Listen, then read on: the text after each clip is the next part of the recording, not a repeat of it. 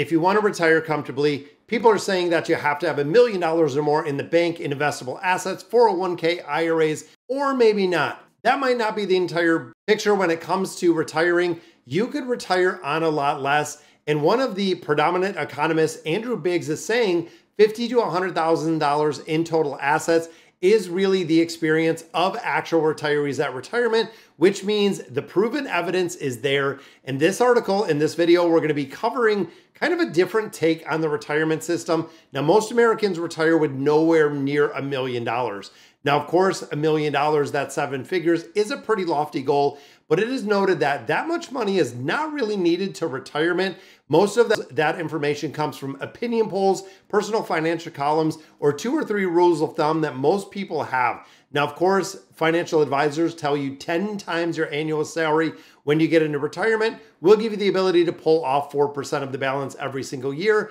But that would mean Americans need $1.46 million in the bank to just retire comfortably. However, when we start surveying actual retirees, so this is looking at a survey of household economics and decision-making between 2019 and 2022, survey targeted age 65 to 74 and how well they are managing financially at the retirement age. Now, a majority of them, roughly 85% of them, said they are doing just fine, they are living comfortably, or they are doing okay. Well, 15% of them said that they were struggling financially, which means that a majority of retirees that do not have $1 million in the bank were still doing incredibly well, and even reported the satisfactory retirement balance was $50,000 to $100,000. Now, of course, we know things have got exponentially more expensive, and it makes it a little more difficult, especially if you are during retirement, if you are carrying a lot of debt, which of course can be super detrimental. Now, the average couple that retired in 2022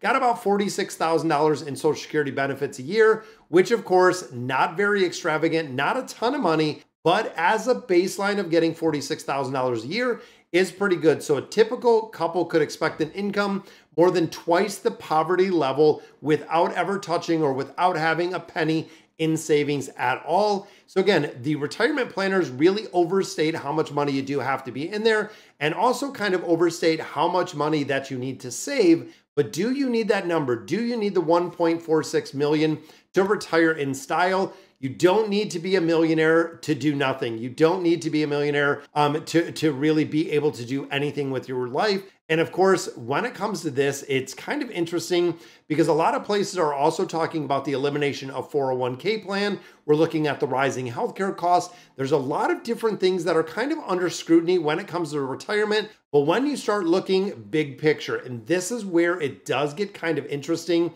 when you start looking at the average amount that they actually have during retirement, you're looking at about $200,000 on average, which again is kind of crazy to think because of course, when you look at the $200,000 that is saved, looking at the ages 65 to 74, according to the 2022 survey of consumer finances, that is about the average. Now, of those, a majority of individuals had about 50% of those had no retirement savings at all. That is right. They went into retirement. They went into that 65 to 74 age with zero in retirement, which again is one of the big reasons why it's kind of questionable when it comes to saving an extraordinary amount of money, looking at the price tag. Now, I don't know about real people, and he quotes, who have retirement savings and those who don't.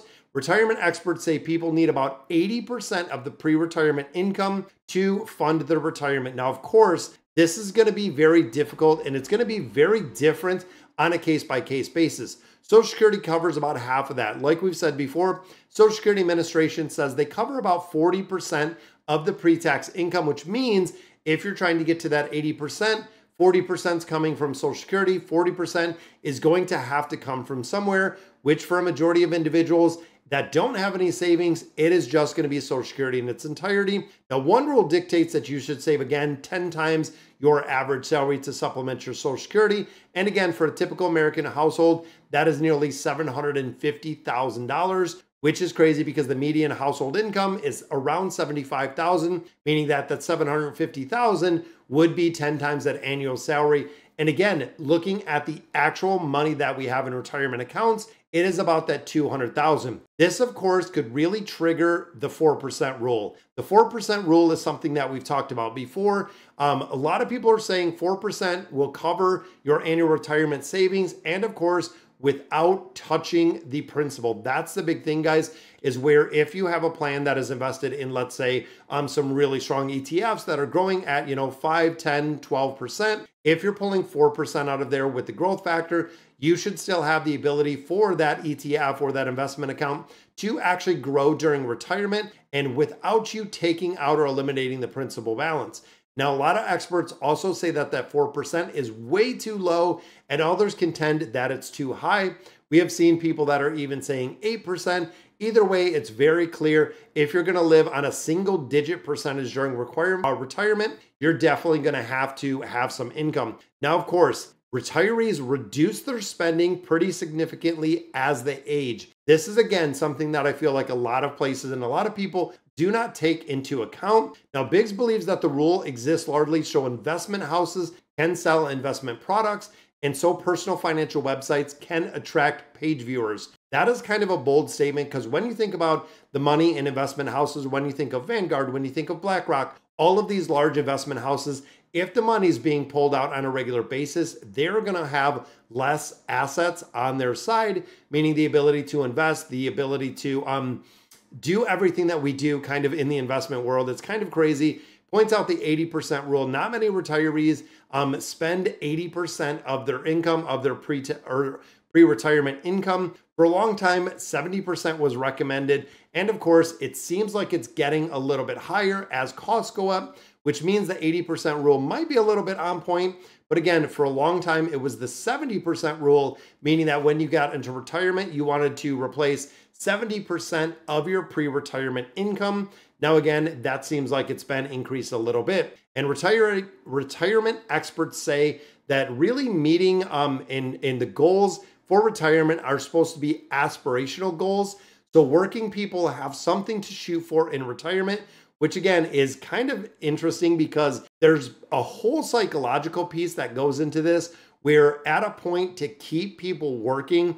And again, I've kind of started seeing it as I've aged and got a lot more affiliated and a lot more into the workforce. It seems like really helping folks early in a career, going to mid-career, making sure that they're saving money, making sure that they're investing, making sure they're getting that compounding interest. And of course, for a lot of people, the ability to retire early might just be a pipe dream with trying to supplement their entire Social Security. But for a lot of people that actually plan properly like we do, early retirement will be easy because we know exactly how much we're spending. Now, all of this, guys, when it comes to retirement, really hinges on one thing that I do want to take a minute or two to talk about, and that, of course, is debt. When you start going in retirement, so when you think of your pre-tax income, when you start moving into retirement, and at that point, if you're carrying credit card debt, if you have auto loan debt, if you're carrying a mortgage, when you're going from your regular income to, let's say, 70 to 80% on a fixed income, the chances are you are not eliminating and you have not eliminated a majority of your bills. Going to a 20% reduction in pay is going to be detrimental for a majority of retirement plans, which is exactly what I see. I see a lot of people that are sacrificing their 401ks and their IRAs to go ahead, pull it out, possibly pay down some debt, but also buying and really having unnecessary expenses, which can be very detrimental when it comes to a retirement plan. All right, guys, that does it for today's video. Do you really need $1 million in retirement savings? A lot of people say absolutely not, but only time will tell to see exactly where we land. So again, that is going to do it for today's video. Let me know in the comments what you guys think. And as always, thank you guys for watching.